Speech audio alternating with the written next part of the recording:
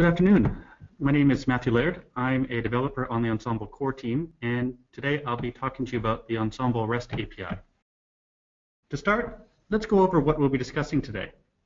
We'll go over what is Ensembl, methods to access Ensembl data, the Ensembl REST server documentation, how to query the REST server. We'll run 2 example scripts, and we'll discuss where to go for help. Ensembl has gene builds for approximately 70 species. We have gene trees, regulation, and variation data. The vet tool, you can display your own data on our browser, access bulk data via Biomart, the Perl API, the REST API, and it's all completely open source. Ensembl has a release cycle of every 2 to 3 months. This involves updating the genomes, the underlying software, the gene trees, variation and regulation data, plus any new tools and interface updates. We release in cycles like this, so you'll always be able to go back to past releases and find the same version of the data you did your initial analysis on. For those not working with the vertebrate species or the handful of model organisms in Ensembl, we have a sister site, Ensembl Genomes, where you'll find bacteria, fungi, metazoa, plant, and protist genomes. In the Ensembl data model, our primary feature types are genes, transcripts, and exons. A gene is defined by a set of alternatively spliced transcripts. A transcript is a set of exons, and peptides are not explicitly stored in the database. They're computed on the fly from transcript objects. Features have defined locations on the genome. Start and end are always plotted on the forward strand. This means the start coordinate returned by the Ensembl APIs will always be less than the end, even if the feature is transcribed from the reverse strand. We have a number of ways to access Ensembl data, depending on the scale you need to access the data. Many of you probably are familiar with the genome browser. We also have a Perl API, where you can bulk access our data via FTP site, or access our MySQL servers directly. Today we'll be focusing on the REST API. The Ensembl REST API provides a language-agnostic method to access the Ensembl datasets.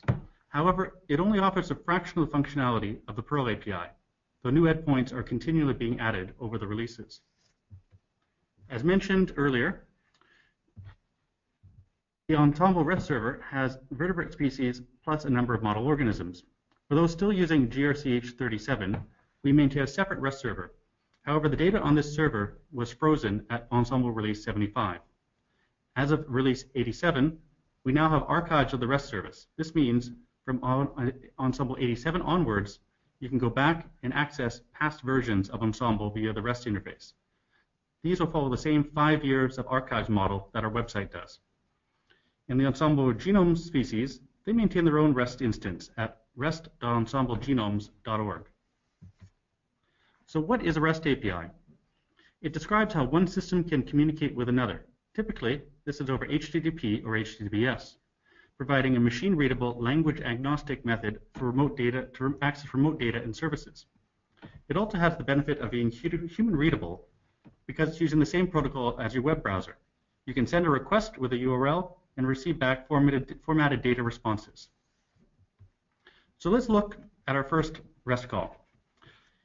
If we type in this URL for the ping endpoint on the Ensembl server, it's the same URL you could type into your browser or use in your software. And since it returns JSON formatted data, it's easily readable by both our software and humans. However, the ping endpoint isn't very useful for analyses beyond checking if a server is alive. So let's look at another example. Again, we have a URL that can be used by our software or by humans in a browser to look at Ensembl data. This makes debugging easier. Any request for data you want your software to make, you can simply type it yourself into your web browser to test if you've written the URL correctly, or to explore what your data you'll receive back. In this case, we've asked the lookup endpoint to tell us everything Ensembl knows about a particular gene based on its stable ID. This returns a JSON formatted record which can be easily manipulated by your software.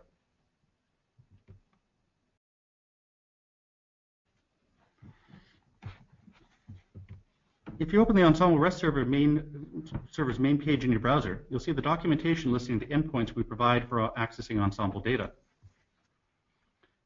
The Ensembl REST server documentation is divided into functional groupings to help you find the data you're looking for, such as comparative genomics, cross-references, variation, the VEP tool, a GA4GH beacon server, and so on. I'm not going to go over all the endpoints in detail. I'm going to discuss how to run queries and interact with the data. But please take a look on rest.ensembl.org to see a full list of Ensembl data available through the REST API. By clicking on a particular endpoint, you'll get more details on how to use that endpoint. Let's look at some of the features of the documentation page. At the top, you'll see the method and the URL of the endpoint. You'll also see any variables that you need to provide to the endpoint denoted with a colon in front of the name. In this case, we're being told the endpoint takes an ID as part of the URL. Like in the example we saw a few slides ago, and here again, lookup, then ID, then the ID you're looking for. This becomes the URL your software uses, or you type into the web browser for testing. There's a list of parameters the endpoint takes, and these are grouped into either required or optional parameters. It also says what type of parameters each is, a string, a Boolean, etc. And some examples of possible values. If the parameter isn't in the template at the very top, it means it's added on to the end of the URL in standard HTTP fashion, after a question mark. As seen in this URL, using the expand option, our previous lookup URL with the expand option set to true added to the end.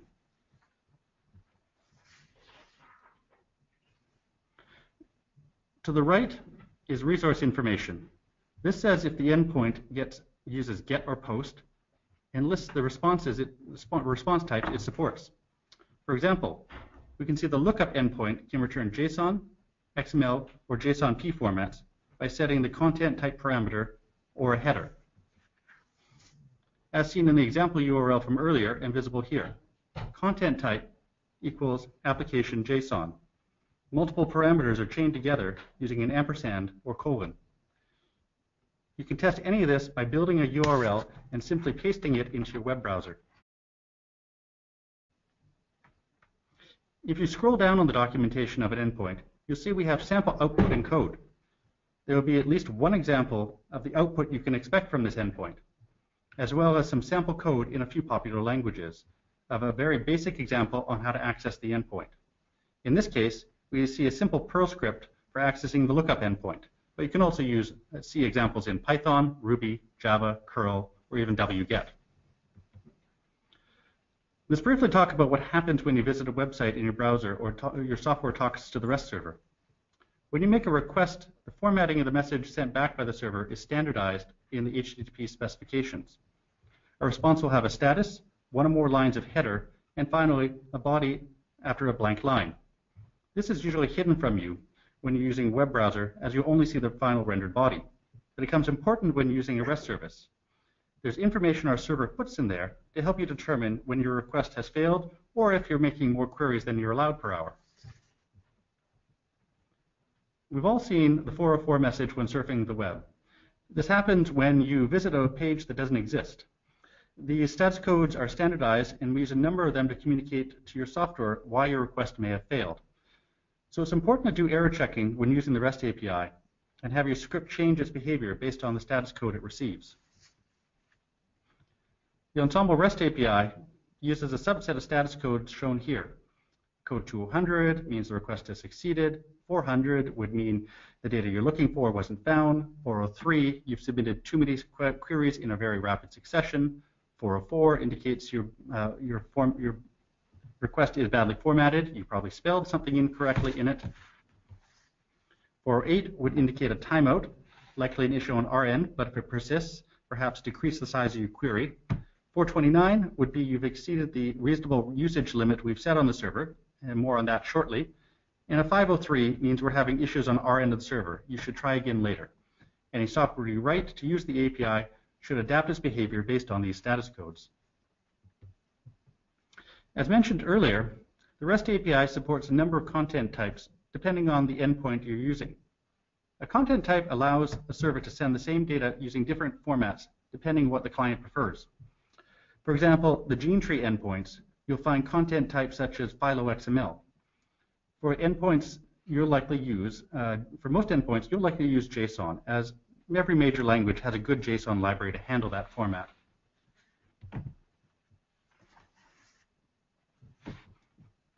Going back to our previous example, we asked for JSON. As you'll see when you look at the available endpoints, they pretty much return atomic sets of data, which have limited usefulness in their own. Because JSON is easily machine parsable, the real power of the REST API comes in extracting fields from the response to use in subsequent requests. So let's look at the lookup endpoint again. This time, we're looking at the variant that searches by symbol. In this case, we have to specify the species and the symbol we want to search for, IRAC4. We receive a gene record back, and in this record, we see the Ensembl stable ID for the gene. Most languages, as I mentioned, have great libraries built in to parse JSON. So you can access these structures very easily programmatically. You can then extract the piece you need. In this case, we're going to do the stable ID, and use it in your software for a subsequent query. So we'll extract the stable ID from the field ID in the record and fetch the sequence for this gene in FASTA format. And we'll print the first 200 or so characters of the returned results. This is a very simple example, but as you can start to see the power of the REST API in digging through the Ensembl data sets and retrieving the data you need. So we're going to look at a quick live demo here on trying to extract information using these endpoints.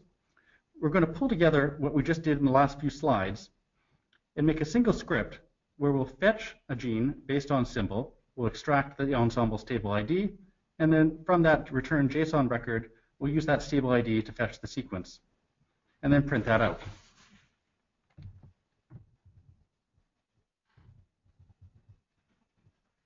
Here you can see our script we're going to use that puts all these pieces together. We have the endpoints we want to access, the lookup endpoint and the sequence endpoint. We have a little helper function which is just going to do the heavy work of fetching the requests that we ask for. And then we fetch IRAC4 using the symbol or the lookup with symbol endpoint.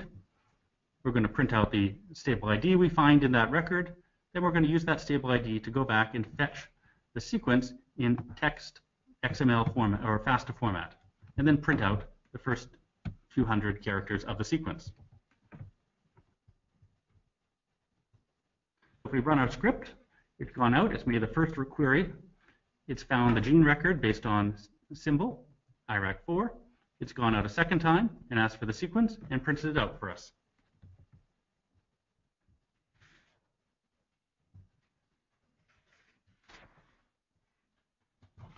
Some of our endpoints allow sending post requests. We do this to allow you to batch multiple queries in a single request. Think of it as asking a staff member at a grocery store where a handful of ingredients are. You could keep going back every time and asking, where's the milk, where's the flour, where's the vanilla?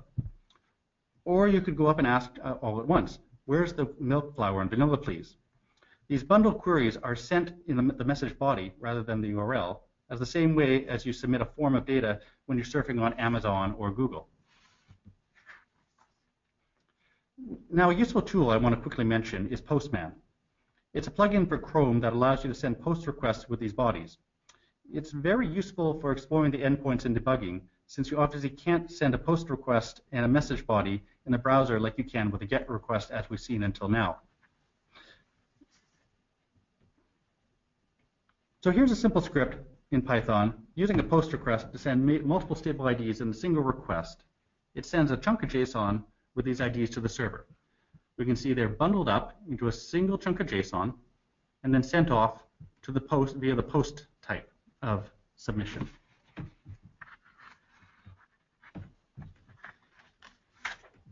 And the server sends back a batch with all the records we've asked for in the query.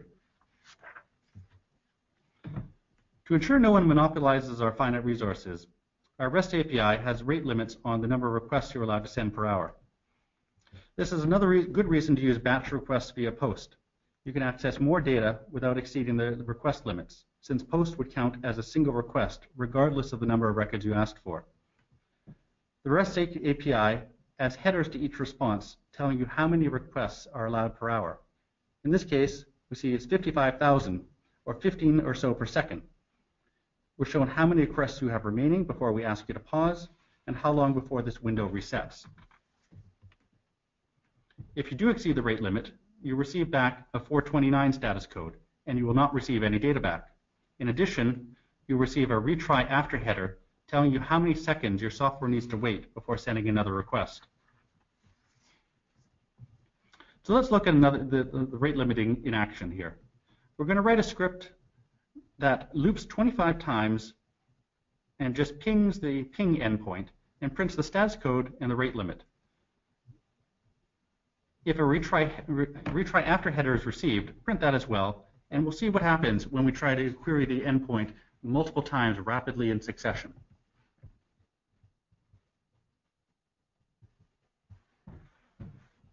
As you can see, after 17 queries, we've hit the rate limit. We've asked for queries too quickly from the endpoint. And suddenly it's saying, nope, 429, denied. And it's asking us to wait 2 seconds before we try again. And if we keep trying, it's going to keep saying, nope, we're going to wait. You're going to have to wait 2 more seconds before we allow you to query again.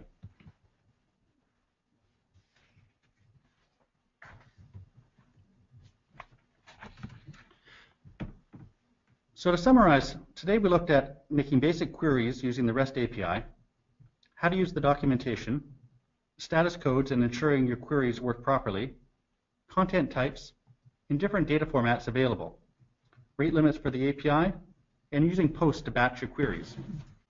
We hope this was a useful overview of the Ensembl REST API. Further documentation is available on the REST website, including a user's guide, a change log of updates made in the API from release to release. You can also send any specific questions to our help desk or join our mailing list. If you use Ensembl in our web services in your research, we ask you to cite us. This is our most recent publication, but a list of the current and past publications can always be found on our website. If there's no questions, thank you very much for listening. And if you do have any questions in the future, as I mentioned, just email us and we're always here to help. Thank you.